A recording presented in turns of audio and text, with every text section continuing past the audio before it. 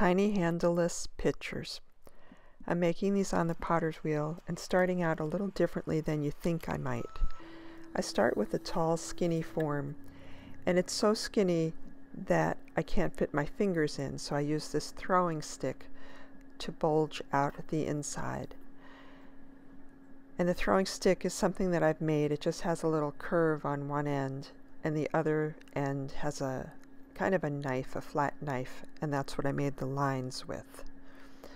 So I'm just working slowly on getting that to the shape that I want it.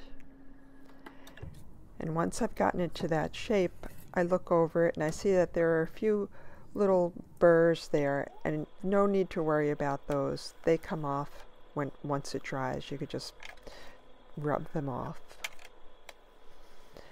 So now I'm just shaping the bottom so I get the pitcher form that I want. And the top part of it, I'm trying to find the higher side, because a lot of times you do have a higher side, and purposely I try to create a little bit of an unevenness so that one side is higher when I'm making a pitcher form.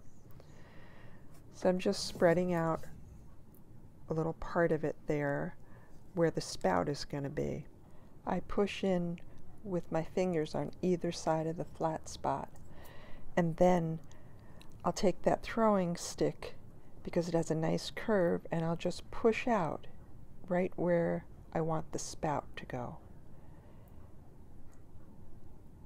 My fingers are pushing in on the sides as I do that, and then I just pull it back a little bit, and that's completed. If you want to see longer, detailed instructional videos, head on over to my website.